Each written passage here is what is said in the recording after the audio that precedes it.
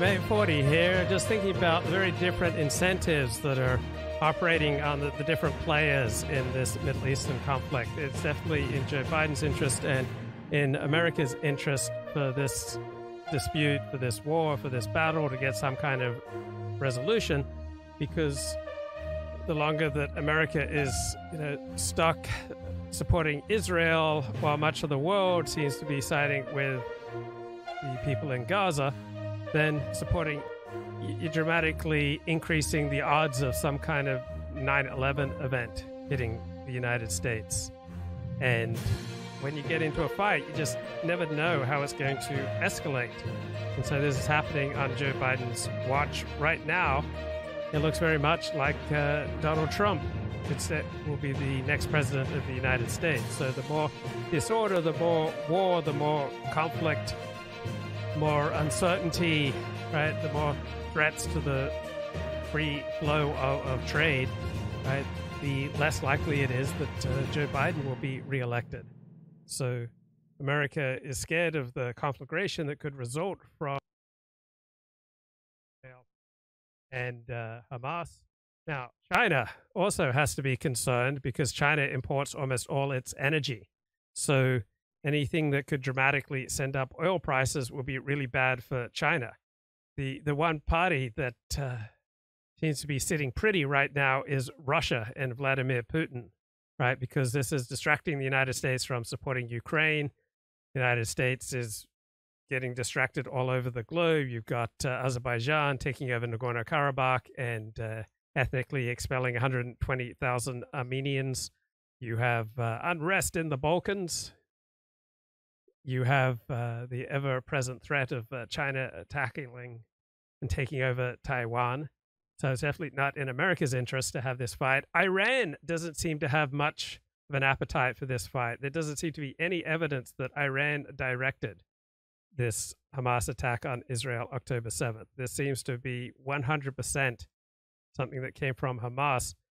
Big story dropped on the New York Times. Behind Hamas's bloody gambit to create a permanent state of war, Hamas leaders say they waged their October 7 attack on Israel because they believed the Palestinian cause was slipping away and that only violence could revive it. So Israel was increasingly making peace with various Arab nations because Israel had positioned itself as being so strong that various Arab nations thought it's just not worth it to be in conflict with Israel.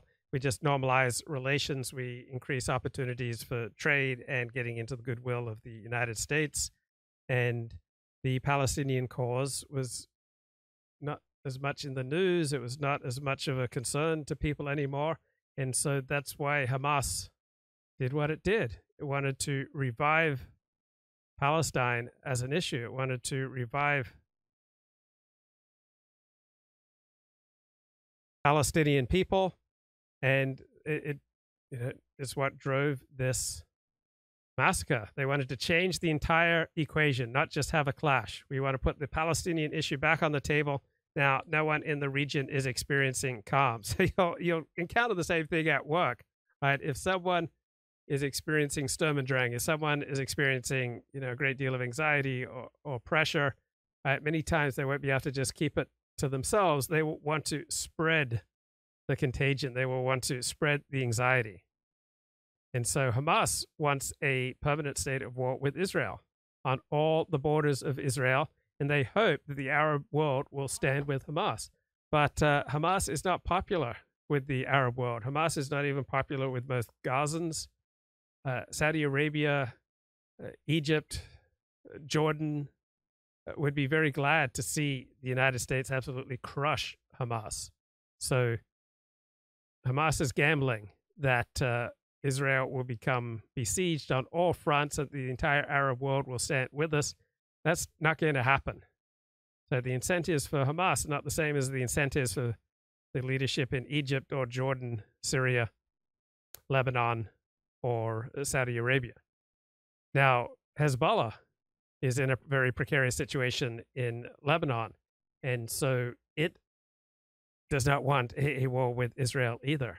Right? The Lebanese are quite sick of Hezbollah, and Hezbollah would be placed in a very delicate situation, a struggle for its own survival, if they emerged into a full-blown conflict with Israel. So right now, it looks like the incentives operating on Hezbollah to only make a symbolic show of force to protest what Israel is doing in Gaza. Iran is also being very quiet. Now, some of its proxies are making token resistance against Israel, but Iran feels its own vulnerabilities, so its own incentives are not Israel-Hamas war to escalate. Egypt definitely doesn't want the Israel-Hamas war to escalate. They don't want to be responsible for Gazans. They fear the destabilizing effect of millions of Gazans pouring into Egypt. Israel would love to be able to use the tension and conflict to expel effectively more Palestinians out of greater Israel. I mean, it's not in Israel's best interest to have, the Gaza Strip, right? It's just a kind of a weird intrusion into what many Israelis would regard as greater Israel. Many Israeli settlers on the West Bank are driving out Palestinians, making life increasingly difficult for them. And so there's a good deal of the Israeli population and Israeli political spectrum that is going to try to use this war to ethnically cleanse Palestinians to create space for a greater Israel and for more settlers to move into Gaza and the West Bank and to take it over and return it or take it over, send it into Jewish sovereignty. Now, Bibi Netanyahu, right? When this war is over, like his political career is over. So Bibi Netanyahu does not personally have incentives to wind up this war quickly because he's highly unpopular at home. The war finishes, there will be a major investigation and his political career will be over. And so he wants to just try to, stay on, grasp on to power through any means necessary. The longer, the more brutal this war is, probably the better it is for Bibi Netanyahu's political career. Also, Israel faces incentives to be brutal in response to Hamas so that Arab nations recognize that Israel is here to stay and that any Arab or Muslim group that attacks it will have to pay a very stiff penalty. So Israel is strongly incentivized to be quite brutal in putting down Hamas, to signal to other nations, hey, this is the price you're going to have to pay if you attack us. And Hamas, right, they felt they were strongly incentivized to be as brutal as possible to Israelis to signal that we're here to stay. So both Israel and Hamas are both fighting to claim that we are here to stay. We cannot be moved. We are a vital force that must be respected, and we deserve your attention. And right now, it looks like Hamas is just getting absolutely mauled. Not quite sure what's going to follow behind it. Some of the more absurd commentary I've heard on this Arab-Israeli conflict is all these celebrities and other people saying, have you checked in with your Jewish friends to see if they're okay? I mean, it doesn't matter to me if you check in with me or not to see if I'm okay. That just seems strange. You should get your primary sustenance in life from your family, and then if not your family, your extended family and your friends and your community, acquaintances checking in to see if you're okay. I don't see the payoff to that. It wouldn't really mean anything to me. Like, support is something that you should look for on your deathbed, but aside from my deathbed, I can't imagine looking for support. And so apparently many Jews on the left, perhaps they're of the more touchy-feely variety, are feeling quite hurt that people haven't reached out to them to see if they're doing okay. I don't share this. But hearing over and over again. Right, this is Ron Campius. He writes for the Jewish Telegraphic Agency, JTA, and he's in conversation here with Robert Wright. Yeah, two friends contacted me. I have a lot of friends. This is a young woman I interviewed in Las Vegas for a story I want to write about what's going on in the community there. But just two friends called in, and she's, this is a woman who's the woman I interviewed, who's very much on the progressive left. She's an activist, and there's this feeling of abandonment. I think there's this feeling of aloneness that is mitigated to a degree, I think, by So I'm not sure I'm clear on what the disappointment is. They had expected, so these are people left, but not far left, progressive, Right. maybe J Street types, Yeah. who were still hold out hope for two-state solution, Yeah. and advocate for it. And who are what critical of the did- Netanyahu government, very much Sure. critical, and particularly in how it's not just in, its judiciary thing, but also in how Right. it treats the Palestinians. and what had they hoped would happen? Who had they hoped would call, and what did they want them to say? I think they didn't hope. They were just considering afterwards, wait a second, I've undergone trauma. This person knows that I have family in Israel. This person knows that I've lived in Israel. Okay. And I'm not hearing from them. And instead, and what's happening is also they're looking, this is like the curse of social media. They're looking Right. at these people's Facebook pages and they're seeing expressions of support for Palestinians. And they're saying, well, I never Right. saw you say anything on October the 7th. I didn't even get a private message from you on October the 7th about how devastating this can be. I mean, Right. it's just, even for people who don't have, relatives in Israel, or who don't have immediate relatives in Israel, who are the trauma of those visions of, just or other stories, the trauma of those visuals and of the stories that came with them are just so reminiscent of so much Jewish trauma. And, it's like the sort of thing that you grew up with and you heard from your relatives and you got in Hebrew school and you said, yeah. And suddenly it's like, oh my God, this really is happening in my time. These things that happened in the 1940s that I thought would never happen again. Not the whole, obviously, holistic thing of the Holocaust, but the particulars of the utter dehumanization of people, of children and of women. It's happening again. And there's just like there's a residual trauma.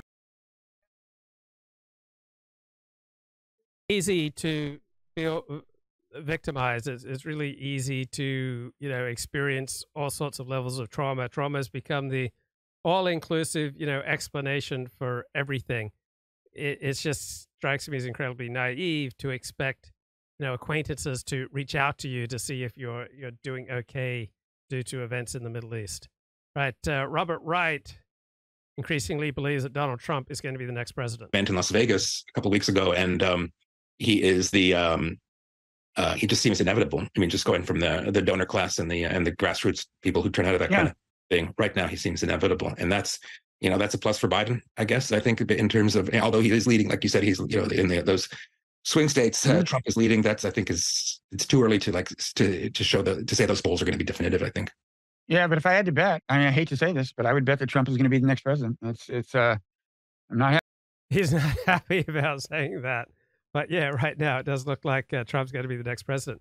Another dimension to this conflict that I find interesting is that a lot of non-Jewish employees are not particularly supportive of the cares and concerns of their Jewish bosses, because they probably feel like, hey, my own people back in Guatemala or in Africa or in other parts of the Middle East have suffered, and you don't seem to give a damn. And now when something happens in Israel, that's supposed to be, the moral issue of our time.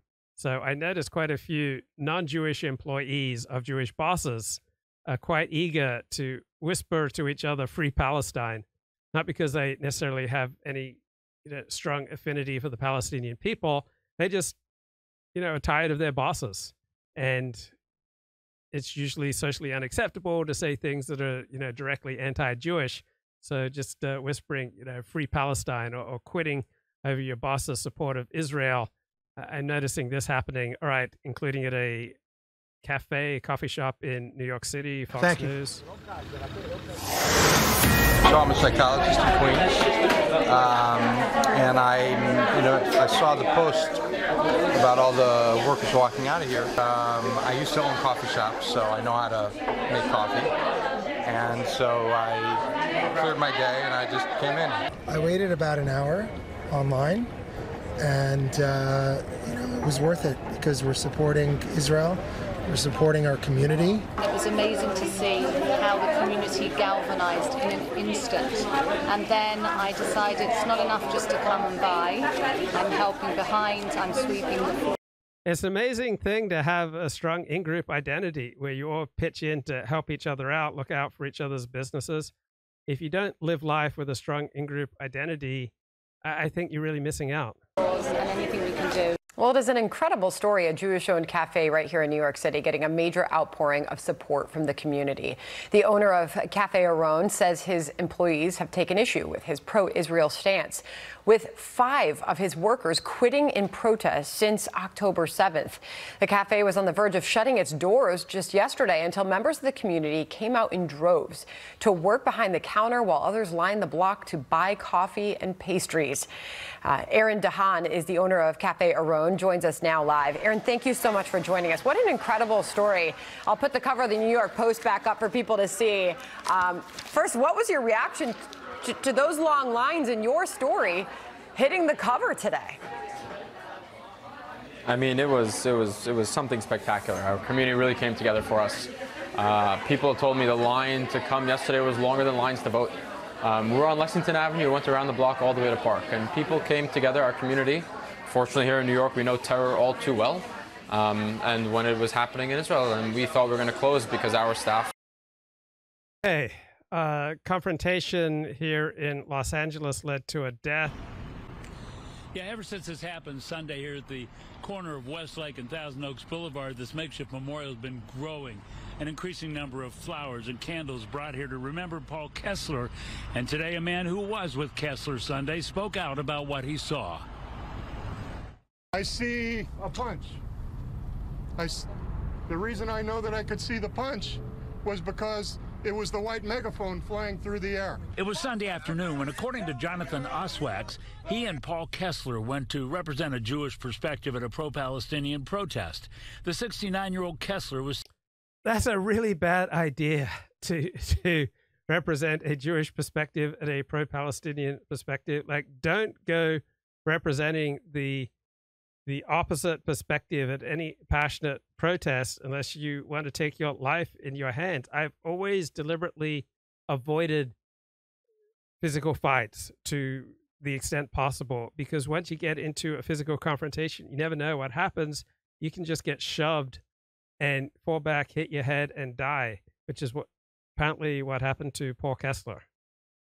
Seen holding the Jewish flag. You wanted to take the flag from him. He wouldn't let you. That's correct. Oswak says Kessler fell to the ground. According to Ventura County Sheriff Jim Freihoff, he fell backward and struck his head on the ground. What exactly transpired prior to Mr. Kessler falling backward isn't crystal clear right now. Freihoff said the case is under investigation, but did say a suspect was interviewed. The suspect was cooperative and indicated he was involved in an altercation with Mr. Kessler. And there was a search warrant of his home. I cannot comment on the results of that search warrant as the investigation is ongoing. At the corner where it happened, there was anger and frustration. After seeing this is just devastating. And here we are in 2023, and there is terror everywhere. As for Jewish community leaders here, so much anger. Let me be clear. A man was killed in this spot for having an Israeli flag. Elon Carr. No, he wasn't killed in that spot for having an Israeli flag. He was killed in that spot because he got into a confrontation with somebody that led to shoving, and then he fell back and hit his head, and that killed him. But there's a wonderful life to be made stoking your in-group's resentments. And so you have, various Jewish leaders, rushing to the scene before we know the full facts on the ground. They're stoking in-group resentment here. Is the CEO of the Israeli American Council. Enough is enough. We're done with attacks against Jews. We're done with attacks against Jews in the Jewish homeland, and we're done. Look, you go to a pro-Palestinian rally waving an Israeli flag, that is experienced by those Palestinians as an attack, right? If you have a strong in-group, if you have a strong hero system, all right, let's say you have a strong heterosexual hero system, and you are at a rally for keeping the definition of marriage is between one man and one woman, and people come up to you waving flags supporting same-sex marriage, you're going to experience that as an attack. Is going to be experienced by you just as much as a visceral attack on you as if they pushed you or shoved you. Done with attacks against Jews in New York and in Los Angeles. Finally, a prayer from the cantor at Kessler Synagogue. Okay. everyone's got a hero system, but they frequently differ, and it just does not behoove one to unnecessarily provoke somebody about their differing hero system compared to yours. It's just not too smart. All right, let me get my act together. Here is the podcast If Books Could Kill, reviewing the 48 Laws of Power. The spectrum. There's people who have what's called social dominance orientation. Yeah, that's me. That physically cannot see situations as win-win. Yeah. You can explain to them in very clear terms, both people benefited from this interaction, and they'll be like, no, he won. So it's this idea that you can't look for win-win scenarios because you don't think that they exist. Well, a little peek behind the curtain for listeners, but you were recently at my wedding, and I just want to ask you, who do you think won? The world, because there's one fewer single straight man in the world walking around. Everybody won. No, I told my wife right afterwards. I was like, I think I won this one. This entire episode is a subtweet of you, Peter. This is an intervention. This is why I do any of the books. I think that everyone knows people like this to some degree, or that have some version of this, right? Yeah. I don't mind competitive stuff with my friends, but there are people who in the workplace, in personal relationships, et cetera, just cannot tolerate the idea of someone else doing well. Mm-hmm. And just to give an example of where this stuff might lead, I think that a lot of these mindsets sort of feed into things like incel culture. Yeah, totally. Where these guys create an adversarial relationship with women in their minds, right? Mm. They can't help but view women as their enemies, even though they are fundamentally trying to connect with them. This is actually kind of where I was going with this, because they've measured this in various countries and across time periods, et cetera. And typically what you find in society is that zero-sum thinking is more common among majority groups. So white people, men, depending on the country, Christians are more likely to engage in zero-sum thinking. Basically, this is one of the major things that prevents policies that would increase equality, because people physically cannot process the idea of more equality as not taking something away from them. Right. So there's actual studies on this where they give people scenarios. They're okay, Latinos are less likely to get home loans than white people. So the mayor is going to pass a policy that promotes home loans for Latinos. This will not affect white people. And then right, yeah, it will not affect white people. But then you change the standards for home loans, all right? And what happens? So you've got different groups now who have to meet different standards to get a mortgage. And you have preferential groups, right, who get to meet lower standards, and banks are forced to extend mortgage loans to groups that are much less likely to pay them back. And as a result, you get the global financial crash of 2008. But these two lefties of this, podcast talk as though, you give certain favored groups, different standards, lower standards, less daunting standards to get mortgages or to get into medical school. This isn't going to hurt white people. Well, it took down the entire world economy. This very sort of practice that he's talking about. The survey question is will this affect white people? And survey respondents are oh yeah. Big time. Even in black and white, you're this will this is a fake scenario I have defined. Right. This will not affect the in-group. Be oh yeah, I'm gonna get fucked by this. Right. So much kind of political debate takes place on the sort of implementation of policies or these specifics, but it's when your understanding of society at this most basic level is just that no one can get. Look, if you do special things for one group, right, other people inevitably get hurt, all right?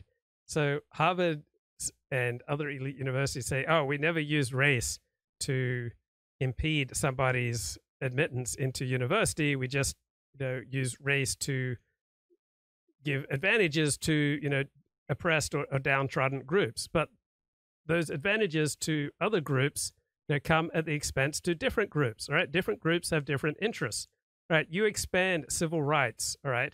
So you had a massive expansion of civil rights in the 1960s, and that meant that traditional freedoms and traditional rights were consequently reduced. You can't increase rights for some groups and not take away rights for other groups. So rights to freedom of association were severely reduced by civil rights legislation. Civil rights legislation, has the government interfering with who you can rent to, who you can employ. Extending, rights for women limits the rights of free association for men? What if men want to create male-only cultures or male-only workplaces? That's now illegal. So you create same-sex marriage, and that comes at the hero systems of those who believe in traditional definition of marriage.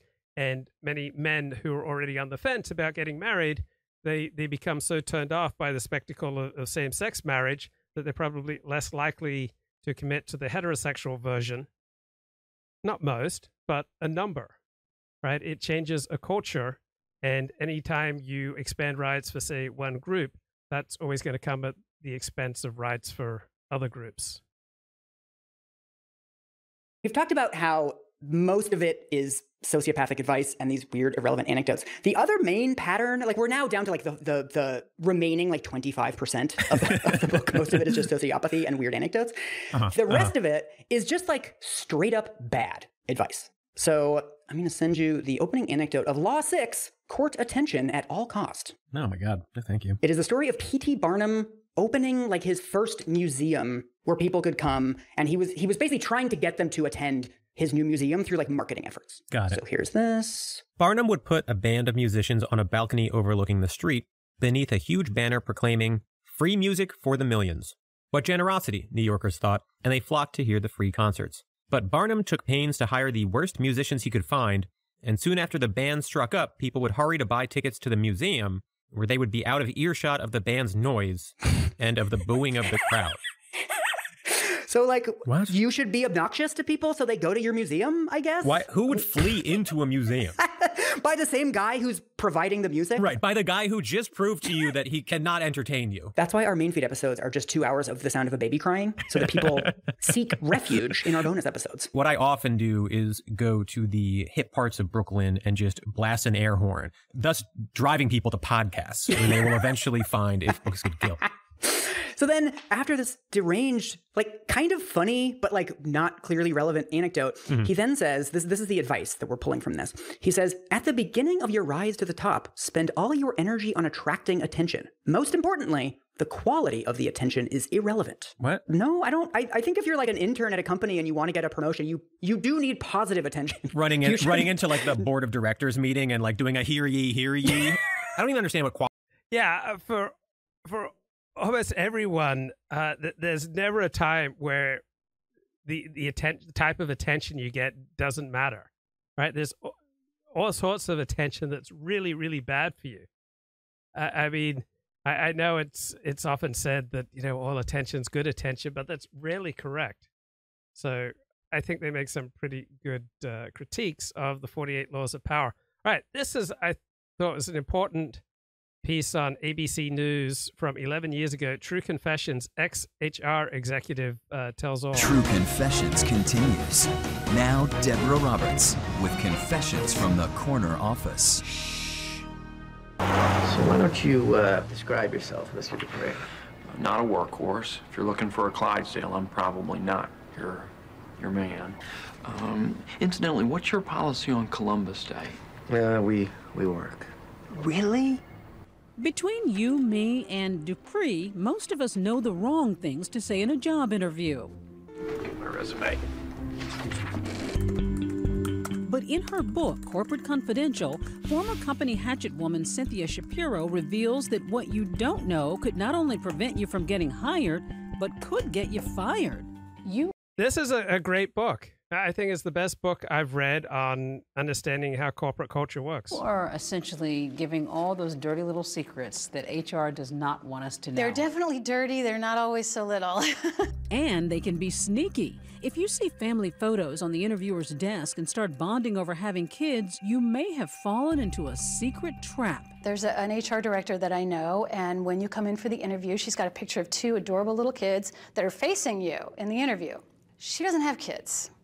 This is a trick. What she has is an edict from upper management to not hire moms. So if you start talking about your children.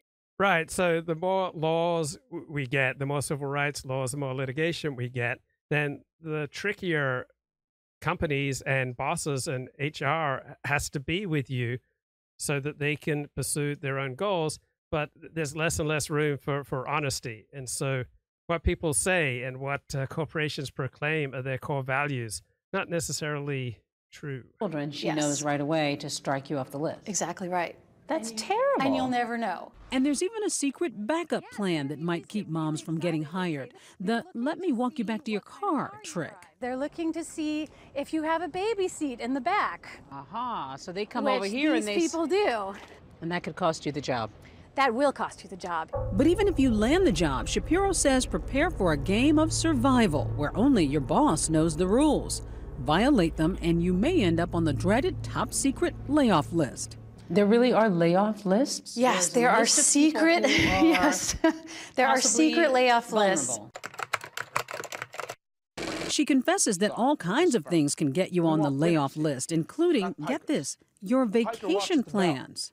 Piker asked how much vacation time you get in the first year. Vacation time? You want vacation?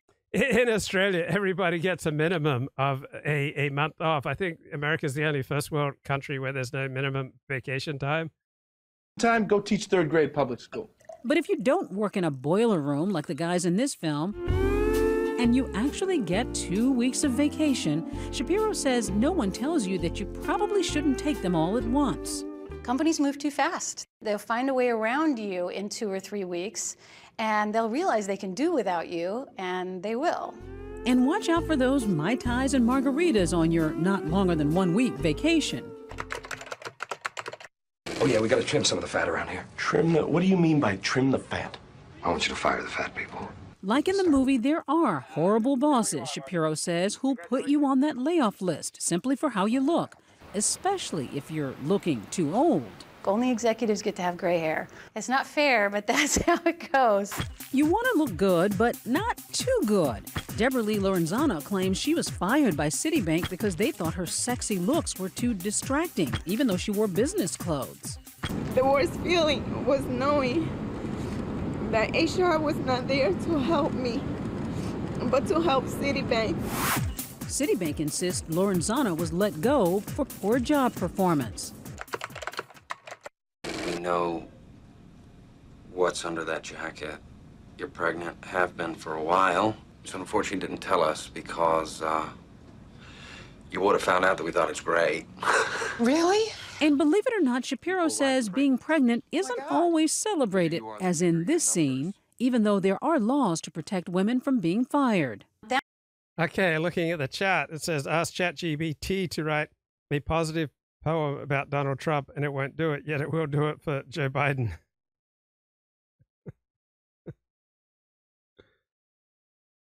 That's what people like me were paid, big bucks to do, is find the gray areas around the laws that would allow the companies to do what they want to do. Which is what 25-year-old Tess Adams says happened to her. And Crash says, telecom companies, defamation lawsuits, most hated man in porn. Is any of that stuff true, 40? Is it all true? There is truth to many of those things. Recently had a stellar performance evaluation when she was suddenly fired for cause. Her bosses said she was a poor employee. Why do you think you were fired? I think I was fired because I was pregnant. Do you think that maybe it was related to your work? There's no way. No way. I never had a complaint until I told him I was pregnant. In fact, Shapiro says the dirtiest secret of all is that companies rarely tell employees the real reason they wound up on the layoff list, for fear of being sued for wrongful termination. We're going to need to go ahead and move you downstairs into storage B. No, I was told I could have some new people coming in. If your office space changes for the worst, like in this film, maybe you're being managed out. A clever way companies get rid of unwanted employees, along with dead-end projects. It's all about building a paper trail, proving you're a poor worker. The HR people are going to kill me for disclosing this on TV, but they will create documentation that makes the employee look like they're not doing their job. They fake documentation? They create it. It's all how you look at it, right? Shapiro says she was fed up with all that deception, so she quit her high-paying HR job and became a whistleblower. Today, she's on the other side of the fence. Is there an area the company is guiding you towards?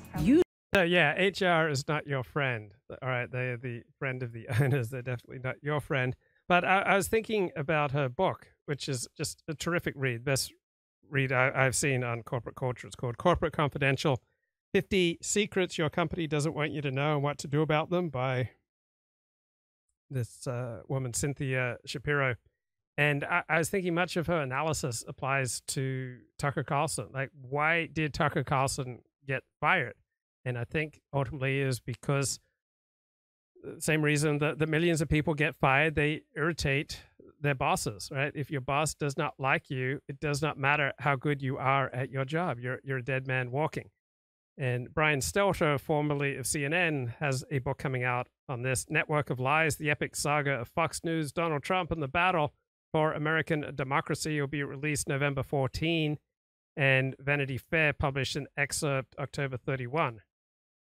Mainly on Tucker Carlson's firing. Why did it happen? So here's some excerpts from this Brian Stelter book. When Fox News Media CEO Suzanne Scott, and Tucker did not like Suzanne Scott. I mean, he'd call her the C word, right? But she called Tucker Carlson 11:15 on Monday, April 24 of this year, and said, "We're taking you off the air."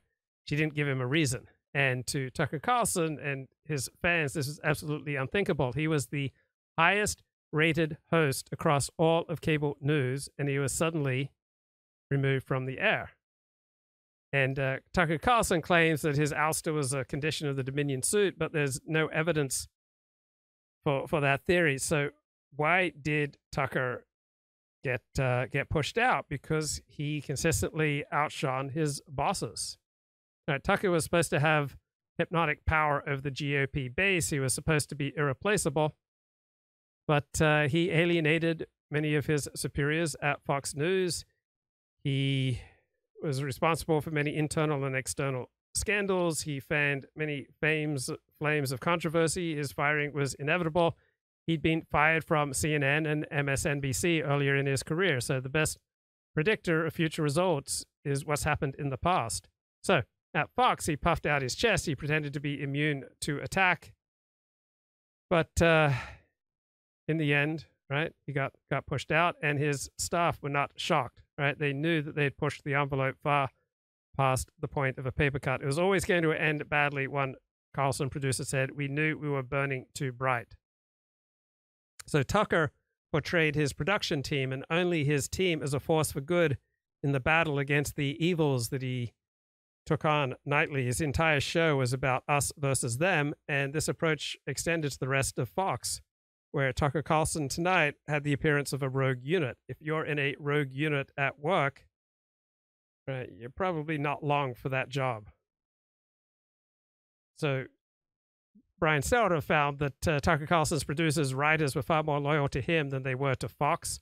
Right, they were saboteur squad of true believers. Right, they regarded the mothership as almost enemy territory, because as a Fortune 500 company, Fox Corporation had to have policies in place promoting diversity and supporting transgender employees, the very types of things that Tucker Carlson railed against on the air.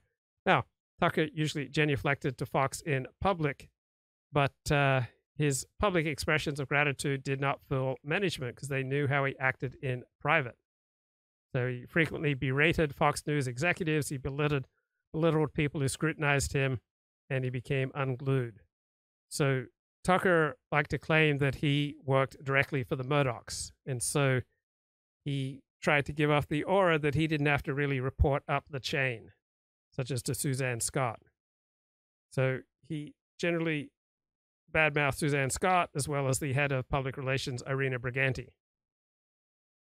And he had many critics of Fox who thought that he displayed a tremendous amount of misogyny, hatred of women. Tucker is very titillated by misogyny, one Fox host said. And Tucker claimed that he knew Lachlan Murdoch personally, but he wasn't really that close with either Lachlan or Rupert Murdoch. The Fox board retained Wachtell, Lipton, Rosen, and Katz, a notoriously powerful white shoe law firm, to investigate Tucker Carlson. And when management hires investigators, all right, they're usually going to get the investigations that they want. So there are major concerns about liability. And no employer is going to want to have you around if you are likely to be a liability. So why was Tucker fired? Because he repulsed large swaths of the company he worked for. He created a great deal of internal strife with his conspiratorial commentaries. He exposed Fox to defamation suits from the likes of Ray Epps. He offended key executives and seemed to take delight in doing so. His managers believed that he broke the rules and the norms just to show that he could. He strained friendships. He triggered so many ad boycotts and turned off so many advertisers that his time slot was not so profitable for Fox. And he committed the cardinal Fox sin, but this applies to any workplace, acting like he was bigger than the network he was on. So Stelter concludes it was a tale as old as TV. Stardom is a potent and often destructive drug. Icarus flew too close to the sun. He got his wings melted. Tucker Carlson flapped away higher and higher until one day the Murdochs just could not tolerate his flapping anymore. He got too big for his boots, Rupert told at least one confidant. So maybe Tucker should have read the 48 Laws of Power, but he definitely should have read Cynthia Shapiro's book, Corporate Confidential, 50 Secrets Your Company Doesn't Want You to Know and What to Do About Them. Back to the If Books Could Kill podcast. Quality of attention means, actually, but all right, never mind. This is stupid. I can't. This is making me We're mad. already spinning our wheels. This is making me mad. It's making me mad. Okay. So that was Law 6. In Law 14, pose as a friend, work as a spy, he's talking about how, like, sort of elder statesman. He loves this political advisor to Napoleon named Talleyrand. He has 29 anecdotes featuring this Talleyrand guy. And apparently in these sort of cocktail party diplomatic conversations, he would constantly be like spying on people to try to get intel on them, which honestly is like a thing that people do in like the diplomatic world. So like, yeah, fine, sure. Whatever. But also not what you should be doing at like work happy hours. Yeah. He says, a trick to try in spying comes from La Rochefoucauld, who wrote, sincerity is found in very few men and is often the cleverest of ruses. One is sincere in order to draw out the confidence and secrets of the other. By pretending to bare your heart to another person, you make them more likely to reveal their own secrets. Give them a false confession, and they will give you a real one. Another trick was identifying. I do use that. I have like ready-made, vulnerable sounding things to say in social or work situations. So I give the appearance and the feel like I'm bearing my soul, but I'm not actually revealing anything that could be damaging. So I do think many people benefit from having that kind of faux vulnerability on hand and ready to retail. Identified by the philosopher Arthur Schopenhauer, who suggested vehemently contradicting people you're in conversation with as a way of irritating them, stirring them up so they lose some of the control over their words. In their emotional reaction, they will reveal all kinds of truths about themselves, truths you can later use against them. What? So make up shit to confess to people? Like, I'm addicted to Coke. Oh, you're also addicted to Coke. Haha, now I know you're addicted to Coke. Yeah, well, that one at least makes like, has like an internal coherence. But the other one is just like, get someone mad and they will start confessing things somehow. Just be super fucking irritating to the point where someone blows up at you. And they're like, haha, now I know what makes you blow up. In the course of blowing up, they're like, ah, you piece of shit, I'm addicted to cocaine. And oh no.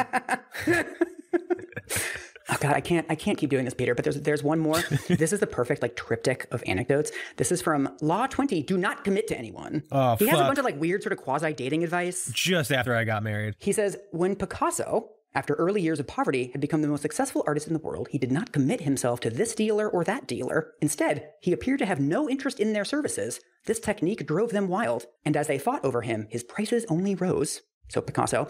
When Henry Kissinger, a U.S. Secretary of State, wanted to reach détente with the Soviet Union, he made no concessions or conciliatory gestures, but courted China instead. So use the rules on the Soviet Union. He then refers to the author of this Talleyrand biography that he uses a million episodes from.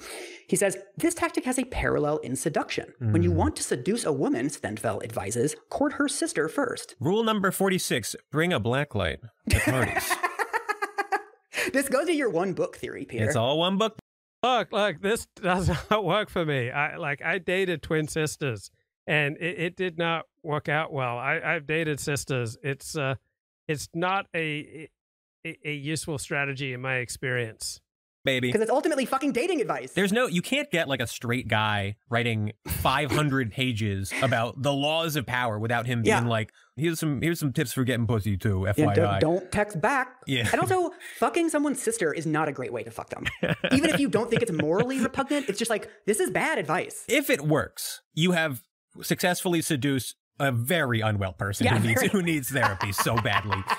Right? Like, That's a great point. When you use the game, when you use these tactics to seduce women, all right, they primarily work on the mentally unhinged. If someone is like that vulnerable to insecurity, then they're definitely the kind of person where you can just do the lint trick too, right? You don't have to go through you don't have to go the whole sister route. So after all this shit, I'm sort of like halfway through the book now, and I'm like, okay, who is this fucking guy? Like, who's this author, right? His name is Robert Greene. Mm-hmm. He hasn't really done anything else. If you Google him, it's like he's one of these people that sort of rode this book to like a bunch of other books. That's weird. I thought he would have risen to the top of the global order by now using these sick laws of power. I do want to say there are two very interesting things about the author of this book. The first, and this is, I think, unique on the show, is that he's an actual subject matter expert. Okay. He grows up in LA. He grows up in like a seemingly middle-class family. And then he goes to the University of Wisconsin-Madison and graduates with like a classics degree. And he speaks 5 languages. What the fuck? He like actually knows all this like Greek mythology and shit. And when he speaks about like the Roman Empire and stuff, he does actually seem to be drawing on some like legitimate expertise. I'm sorry, but like what a waste of a life. You learn 5 languages and you're like, I'm going to write a book about power for the boys. There's also something really funny about how this book comes about. Like, no one ever talks about these books as basically like as artifacts of marketing, right? You're coming up with a title and a cover, and that's why like 95% of people buy it. It's not really the text of the book.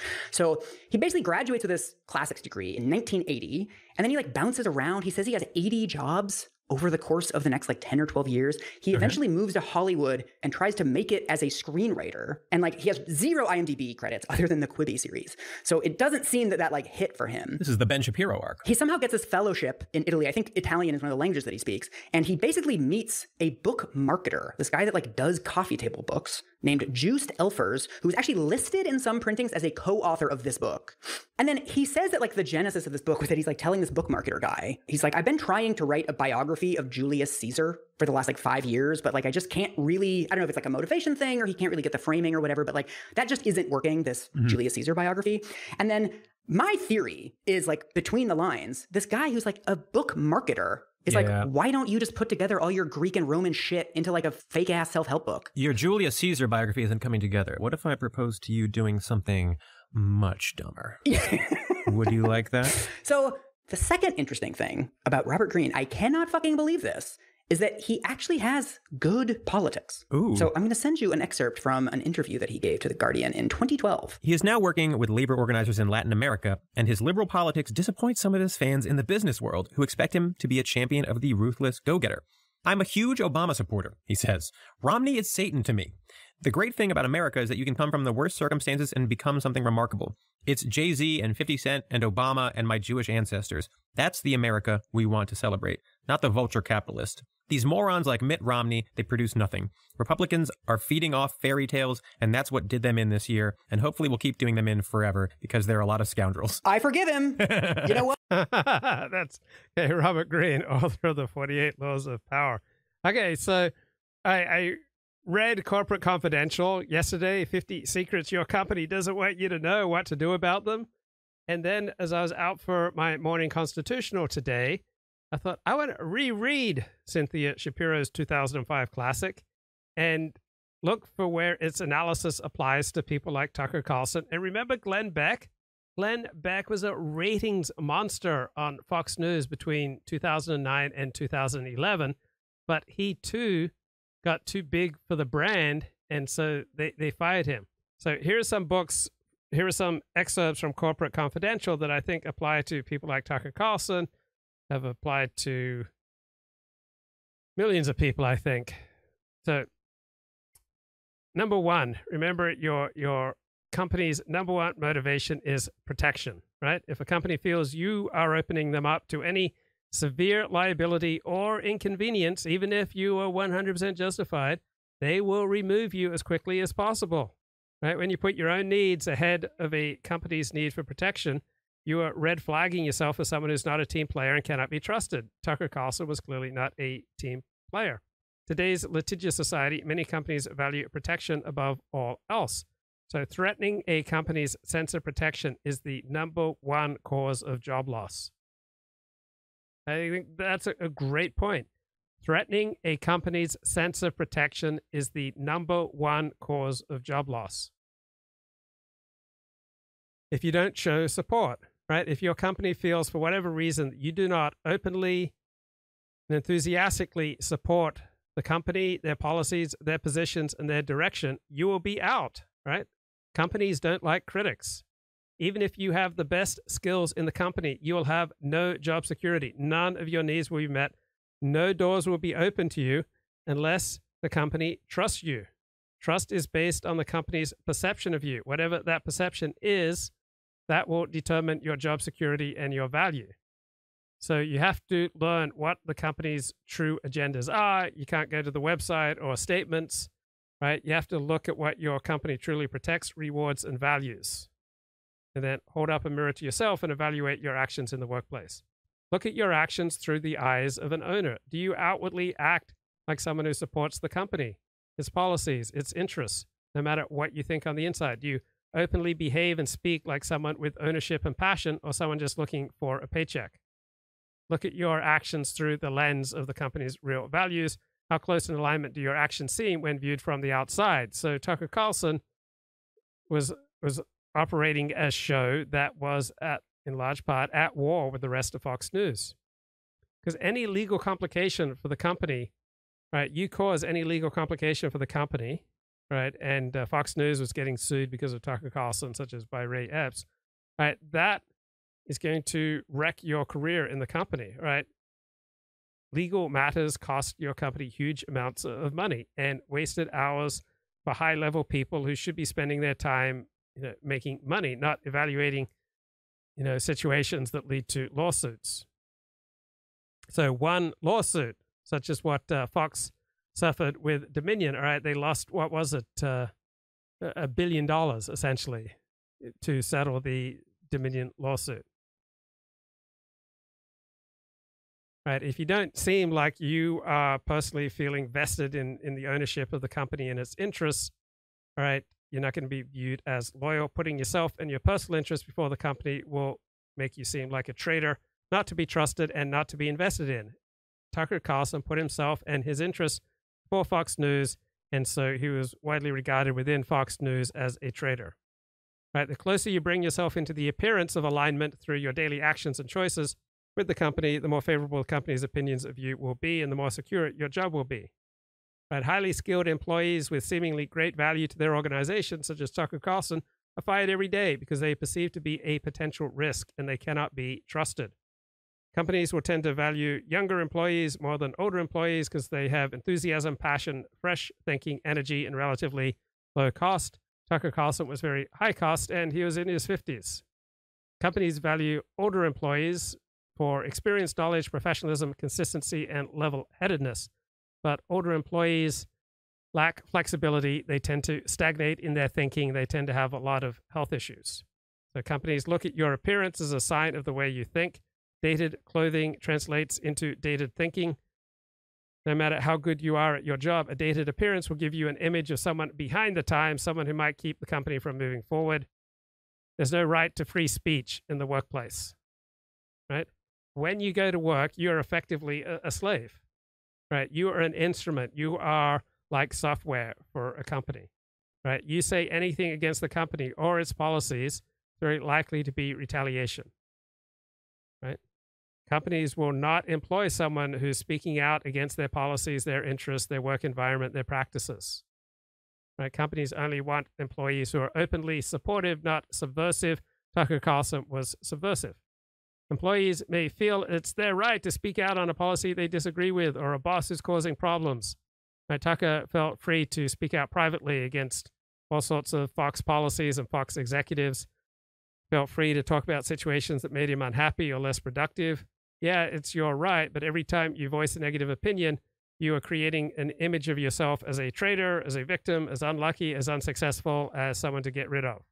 Negativity is highly contagious. Companies know all it takes is one rotten apple to turn a group of happy employees into a mass of disgruntled workers seething with the seeming injustices of their situation. Now, who is the person who has tremendous power over your career? It's your boss. Without his support, your career goes nowhere. Bosses do not take kindly to insubordination. You'll be expected to support your boss no matter your personal feelings. You have to respect your boss, if for no other reason than his ability to propel or destroy your career. Tucker Carlson clearly did not respect his bosses at Fox News, and they destroyed him. So in the eyes of the company, you are your boss's opinion of you. Your job security lies solely in your boss's hands. It's just way too tempting to remove any employee who becomes a thorn in the side or who are perceived as unsupportive or unfriendly. It's just too tempting. So no matter your skills, ability, or fairness, whether you stay or whether you get fired, it's largely going to be based on whether or not the boss likes you. You may think bosses come and go, but their feelings about you will haunt you for the rest of your career in references, lost opportunities, HR files. Right? You get a new boss, he's very likely to ask the previous boss who the troublemakers are and who to watch out for. Every time you interview for a job, your potential new employer will track down your previous bosses to get their opinions of you. So pitting yourself against the boss is a losing battle because companies always side with their managers. All right? A company will always take the manager's word over yours. That's the way the world works. This is a much smarter guide to power than the Robert Greene book. It's basically impossible to square this with the book. It's fascinating. Is it the same guy? I would like to... Like I Googled, like I forgot to put in his birth date and it's the wrong Robert Greene. No, but you know it's the right one because he's talking about Jay-Z and 50 Cent, who presumably he knows of their existence because they talked about his book, right? No, he co-wrote a book with 50 Cent called The 50th Law. You're really making me wonder what the 49th Law is. But then what is interesting to me is he also has the same blind spot that we see in so many of the authors, where he doesn't seem to think that he's doing anything to promote this worldview. So in the Guardian interview, it says, Greene states that he doesn't try to follow all of his advice. Anybody who did, he says, would be a horrible, ugly person to be around. Why do these authors keep doing this shit? I do genuinely find this fascinating. I listen to a bunch of podcast interviews with him where he talks about, like, he believes in climate change. After 2016, he started going on TV to talk about Trump and be like, this guy is not applying my rules. He kind of is. I'm sorry, but is there anyone who's doing this better?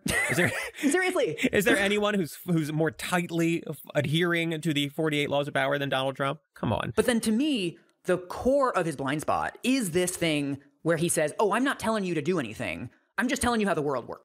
And the chat says, I've heard commentators talk about the future of Israel surviving, but in a state of de-Zionization. How